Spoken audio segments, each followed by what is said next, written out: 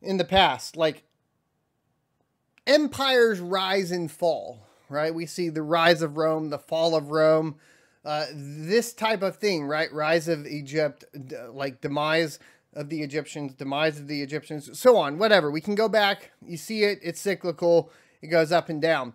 And typically when we talk about that, we talk about usually some sort of transformation that was taking place that caused a shift in powers, right?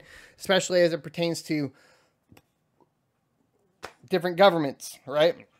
So, for example, when you had the last standing city of Rome, Constantinople, which really had separated itself from Rome or whatever, we've used this one before, it's in the book Software, but there was a lack of adoption of a new technology known as cannons. And within a year of this discovery, Constantinople fell to the power of cannons. Now, what transformation are we going through? Well, we're going through this transformation that involves specifically cryptocurrency, right? Specifically digital finance in general, right? And the failure to adapt and adopt this technology can be the demise of empires. This is just the way it goes. I'm not saying that the US is going to, experience its demise due to this in particular, but it's important to understand that it's clear that with this type of legislation, it's a legitimate concern, right? We've seen this adoption of El Salvador of cryptocurrency in the in the past few years, and it's proving to be somewhat successful for them. It's increased, at least like parts of their economy. They've been able to reduce crime by investing in, of course, more law enforcement, all that sort of stuff. And we're starting to see a rise of El Salvador kind of from the ashes. A group of U.S. senators introduced legislation Tuesday centered around El Salvador's adoption of Bitcoin as legal tender.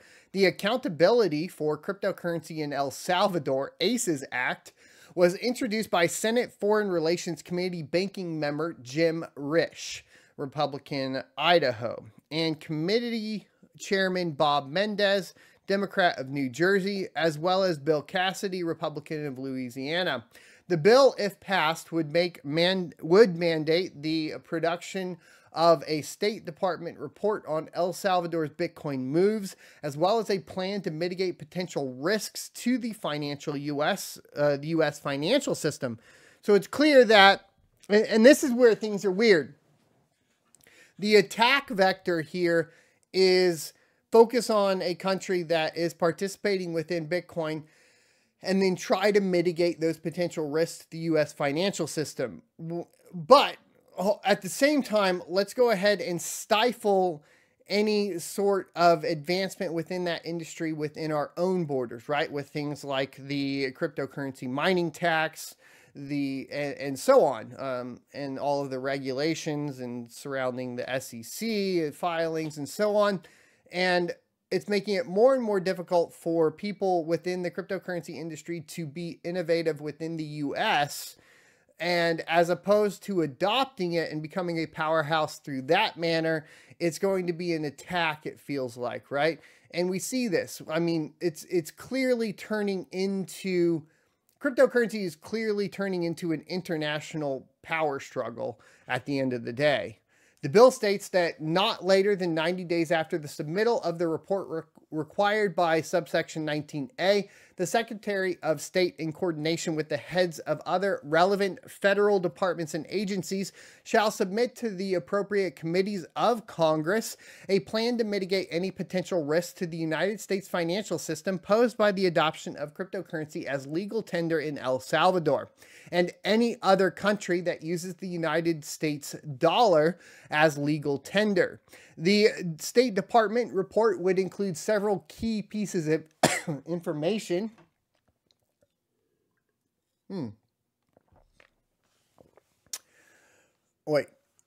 About El Salvador's process to legally make Bitcoin legal tender, as well as an examination of how that law affects its citizens and businesses. For example, the report would describe the process El Salvador followed to develop and enact its Bitcoin law, the extent to which its citizens are using cryptocurrency, and the country's technical ability to handle cybersecurity risks. It would also include contextual information such as data on El Salvador's unbanked population and remittance flows from the U.S. The report would also investigate matters such as El Salvador's bilateral economic and commercial relationship with the United States and the potential for reduced use by El Salvador of the US dollar, the United States dollar. And obviously, like these partnerships, everything that's going to be going on in the US as it pertains to cryptocurrency is going to be because the US dollar is, at this point, very clearly under attack. Not only, by cryptocurrency to a certain extent, but also by other countries and program like obviously BRICS, right? That's what we're referring to. And here in a second, the removal of the use of US dollar in other countries. And part of this really, is all kind of spurred on by this power struggle that has been going on with Russia and Ukraine and sanctions, right? And because the U.S. is going around waving its big wand, it's really hurting the U.S. dollar, I think, at this point. El Salvador's adoption of Bitcoin as legal tender raises significant concerns about the economic stability and financial integrity of a vulnerable U.S. trading partner in Central America, Risch said in a press statement. This new policy has the potential to weaken U.S. sanctions policy, empowering malign actors like China and organized criminal organizations. Are bipartisan, and they say it right there, right? Like, what is this? Well, it's because it's going to weaken U.S. sanctions policy.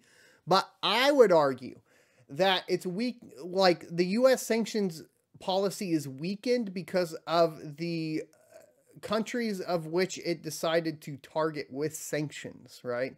Our bipartisan legislation seeks greater clarity on El Salvador's policy and requires the administration to mitigate potential risk to the U.S. financial system.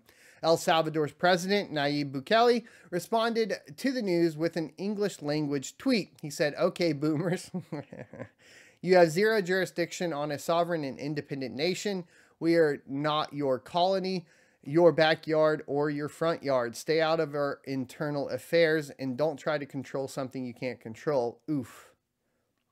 El Salvador declared Bitcoin legal tender on September 7, 2021, alongside the US dollar, following the passage of a law in the country's national legislature earlier that year. The full legislation can be found here. So go check that out. Thanks for checking out this clip from the Crypto Mining Show. You can check out the full episode here or more crypto content down here. Also, I'd like you to check out my locals page at sonofatech.locals.com, where you can become a member for free or choose to be a $5 a month supporter that unlocks additional content.